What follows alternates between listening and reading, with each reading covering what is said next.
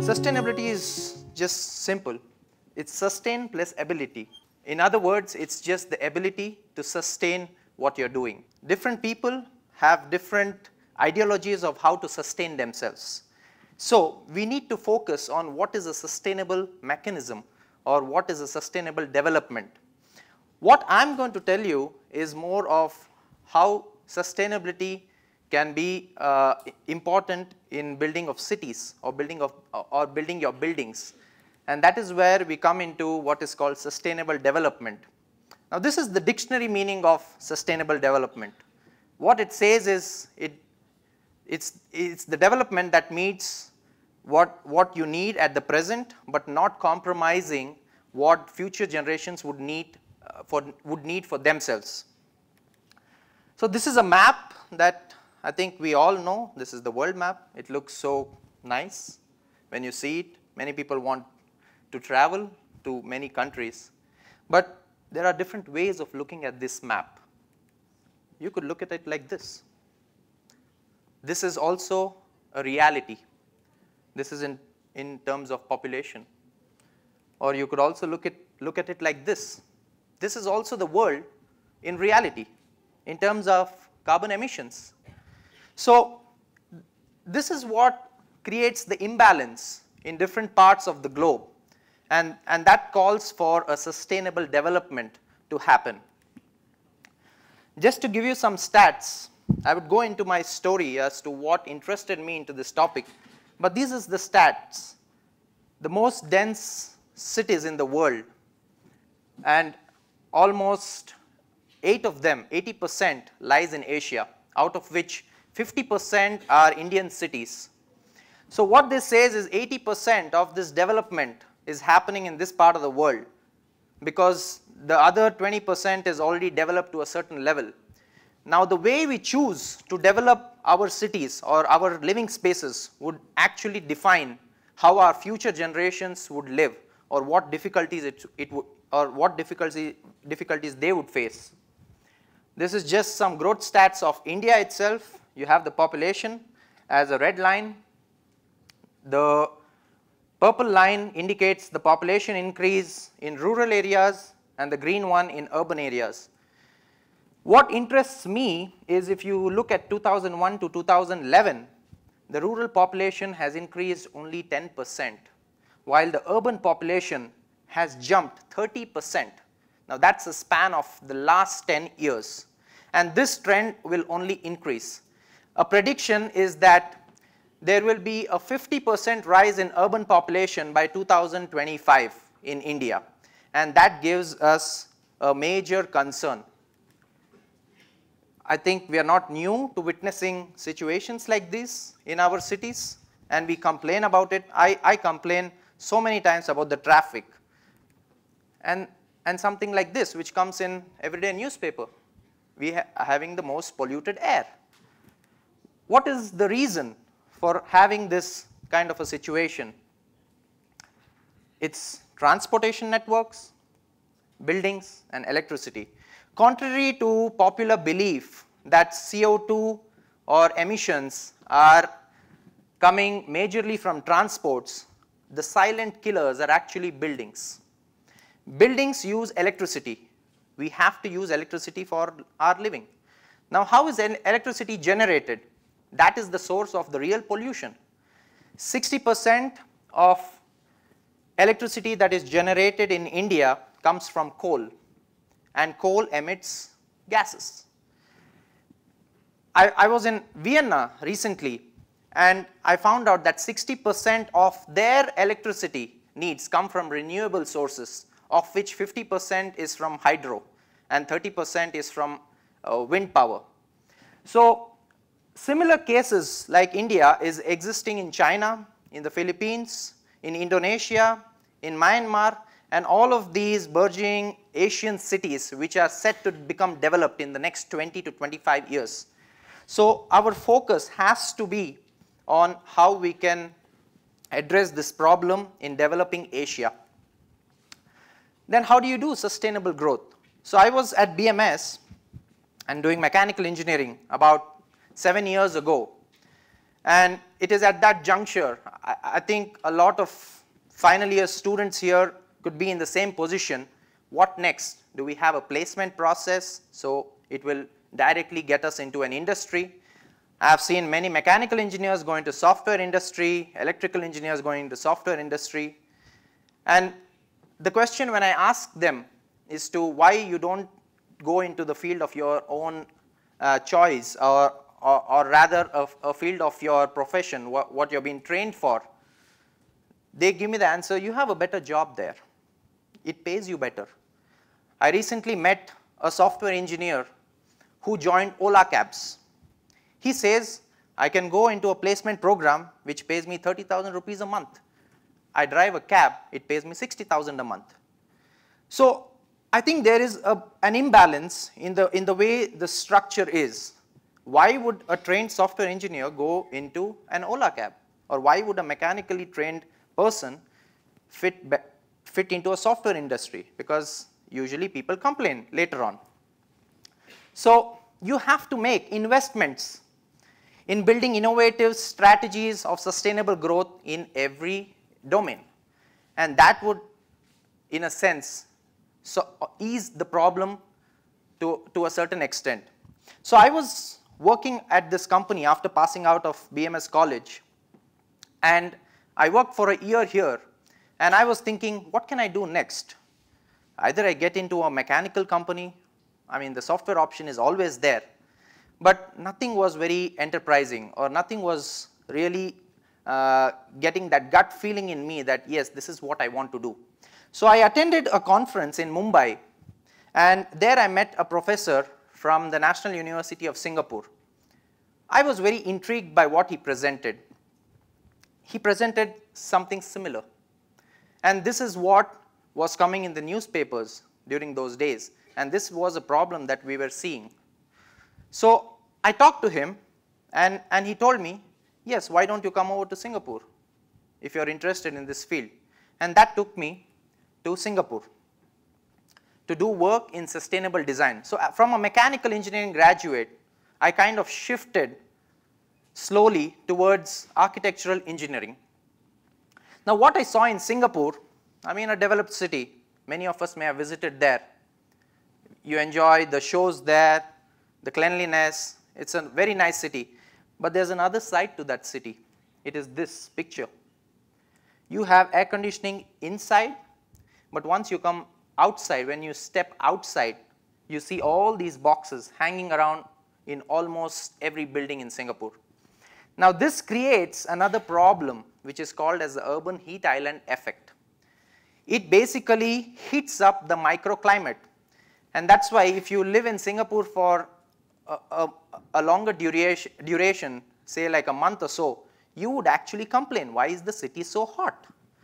There is a lot of research that's being done to make the city cooler. There are many projects, many grants, and this is a rising problem.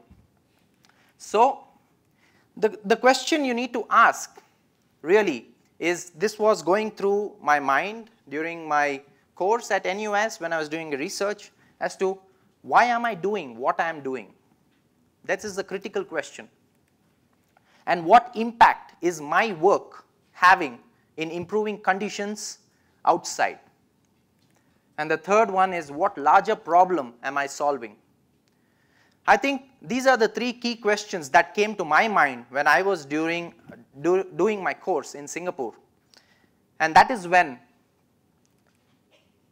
some guys from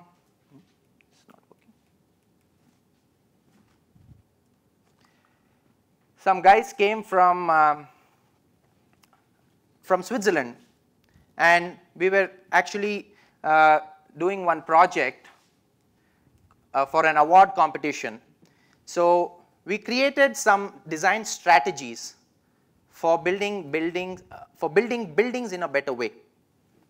So this was one of the buildings that we built. We used strategies which resembled ancient techniques of cooling, and we operated wind models and others to build the buildings. So these Swiss guys came over and they told me, we have a project that's going on in Switzerland. Why don't you come over? And we can teach you about that. So I went to Switzerland. This is the famed Monte Rosa hut in the Zermatt area on the Monte Rosa mountain, and this is the first zero emission building in the world. Now I was amazed at this building, the way they build it. It works independently of any Swiss electricity or any grid connections or anything at all. It generates everything on itself. So while I was working in Switzerland, I got this idea. Why don't we put the same thing into practice in Singapore? Let's see how it works in Asia. If it can work in Europe, it can work in Asia. But what is the change that you need to bring? So we went to Singapore, we had a grant, and nobody was giving us a space because Singapore is has a space crunch. So we actually bought 2 containers. We thought we would set up our own lab. So we bought these containers because containers are basically available for free in Singapore. It's the biggest container transit hub. And we created some of these technologies. We replicated them, what we used in Switzerland. We built it ourselves using your own hands. So I learned a lot of real-time plumbing, electrical, and all of that, installing some glazings, and then covering it up with a canopy. So we called it the Bubble Zero. This is how it looked. So this is the lab we created to create the first zero emission prototype in Asia. What we did is, this is the conventional approach. If you have a building, you can put in a glass there, and it could have an energy consumption which is this much. Can we achieve the same energy consumption with this huge glass? Now that's the challenge. And that is where sustainable strategies come into practice, because you have to develop this technology. Now this technology should be developed at a cost which is not too much different from the market price. So that is the challenge we faced.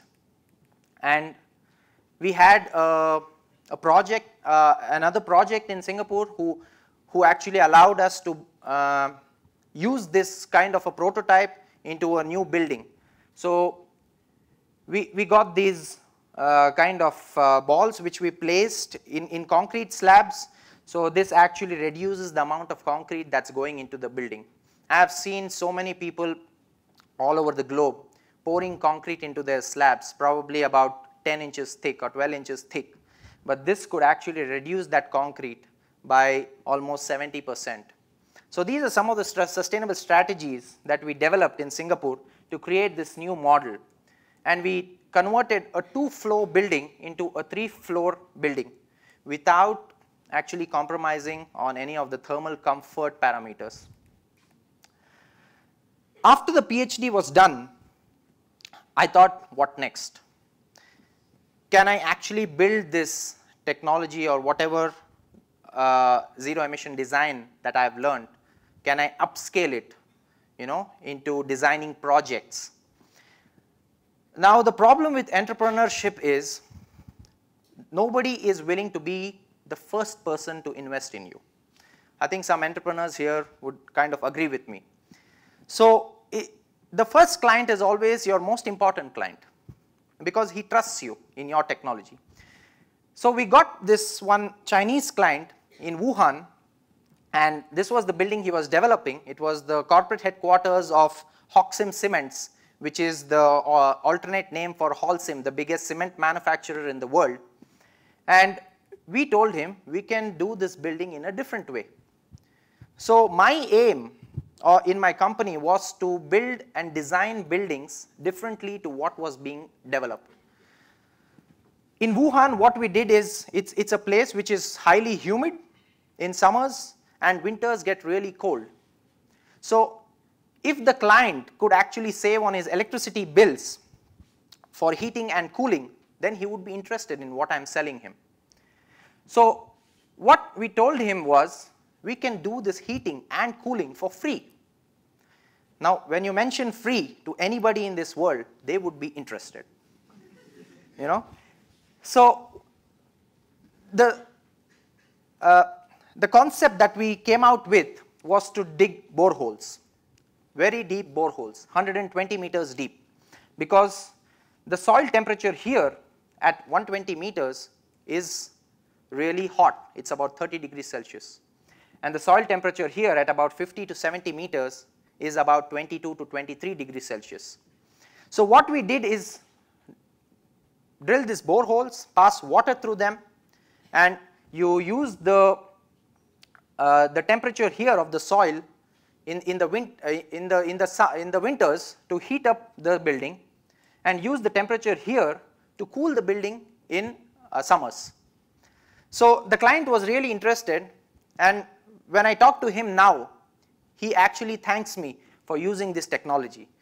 Although there was a lot of apprehension from his side to be the first to do it, what if it fails, what if it doesn't work? But this works now. And there are a lot of buildings in China which actually are using this kind of a technology for heating and cooling their buildings. Another project that we did was in Indonesia. This was an island resort that we did, and all the material that we used on this building project were recycled material. So that was another important thing about this project, where we used, starting from your wood until your taps and all of the water, and everything was recycled. So this was another project we did. There was a project in Jakarta that we did where we used tap system and underflow cooling. So we kind of used these kinds of technologies to achieve the same result. Then we are currently doing this project in Bangalore. It's the Radisson Hotel, which was formerly known as the Atria Hotel. And our challenge here is to reduce the electricity bill of the client by half. Currently, the client pays about 17 lakh rupees of electricity bill per month. Now, our challenge is to get that down to almost 8 lakhs. Our target is to make this hotel, the 5-star hotel, the most energy efficient 5-star hotel in India. So what I'm saying is, when you follow your passion of doing what you like, it could start off in not such a favorable way. You'll have to go through challenges, but then we can really kick off, and clients will be interested in investing in your idea and concept. These are some of the other projects that we are doing. This is again a green home. It's a villa project which is coming up on the outskirts of Devanhalli, and we are planning to make each villa self-sustainable. So it does not use any electricity from the grid, but generates the electricity that it needs on itself. Our hallmark project was this zero energy building that we did in Bangalore on the 100 feet road in Indranagar. Some of you may have seen this when you pass by this road. And it is the first sustainable store that Puma has in the world. You can read about it on the website of Puma. What we did was we used these solar photovoltaics to generate electricity again. So this is a net zero energy building. What is net zero is the building does not consume any energy over a period of 1 year. The solar panels are connected to the grid, and when the power is generated, the electricity is supplied into the main grid. And when the power development is low, the power is then tapped off from the main grid. I think in Karnataka, the government here offers the highest rates for rooftop solar photovoltaics, 9.5 rupees per kilowatt, which is even more than 9 rupees per kilowatt what you pay as your commercial electricity bill. So the potential to generate solar power in a state that is deficit of power is very high, and that is why solar photovoltaics is actually catching a trend. For the dinner, which some of you may be coming with us to the KSCA stadium, that is totally solar powered now.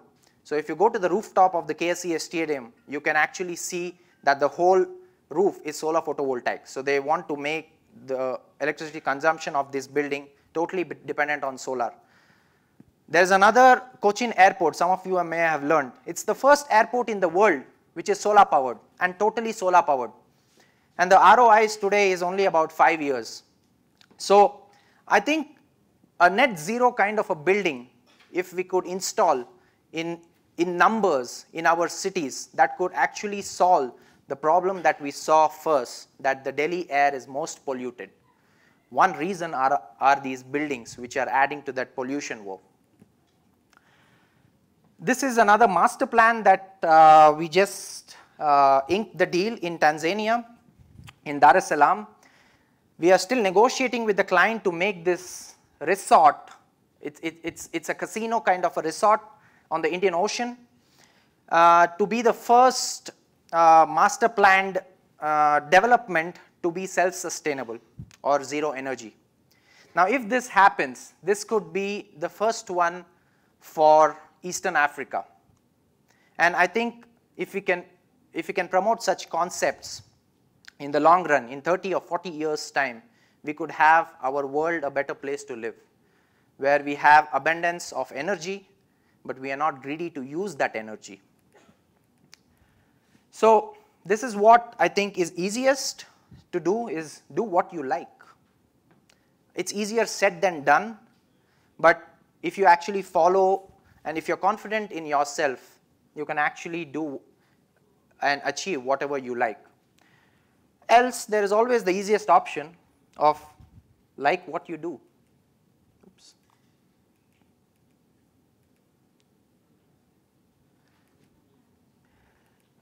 During this journey of mine, I also came across this organization called as ASHRAE. It's a global organization, and we promote standards, we promote good practices, we promote certifications.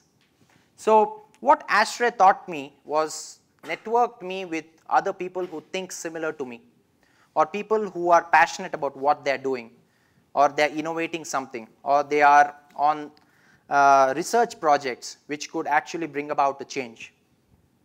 So this is just something that I am mentioning. If some of you may be interested, you could have a look. We do a lot of leadership weekends. We give out a lot of grants for projects, for startups and stuff. So if anybody may be interested in a startup, or you have a proposal, you could write to ASHRAE, and there are a lot of grants that are given out by ASHRAE. I'm associated with ASHRAE on some projects, and some projects which have received grants. And we are having one leadership workshop in Goa next month. So it's a global event that we are having, something similar to this, where we have people from about 10 countries visiting, and it's a 2-day workshop on what is more about ASHRAE, the grant calls, and leadership training, entrepreneurial training, and things like that. So it's happening from December 11 to 13. If some of you may be interested, you could actually register for the event, or I could tell you more about it during the concluding sessions. These are just some photographs of the previous events that we had. So what next is on my mind, apart from the consulting and all the projects that I do, is also the research part. Because I don't want to go away from research. If you go into industry, there's a strong tendency that you shift away from research. So I'm currently working, and for the future, with this company, a spin-off from ETH called as Climeworks. And we're developing this machine. So this is a prototype basically which we developed. We would be installing this in a building in Switzerland. And this is a cross-section of it. It's a CO2 absorbing machine. So if this machine is actually successful in a building, this could revolutionize the way buildings are ventilated. And so this is one project that I'm working on. Another project is the solar HCPV technology. Like I was mentioning about solar, your current panels, what is available in the market, is about 11 to 14% efficient, because that's the monocrystalline film. Now this new technology, which is embedded, it has its first embedding in Lawrence Berkeley lab in Berkeley. This can produce up to 43% efficiency of conversion from solar to electricity. So this is, I think, a promising technology to be a part of. And these are just some installations that have happened. So these are some research topics that I'll be working on. So I think if you can act, you can definitely influence the way people think and then the world could be a better place to live in. Thank you.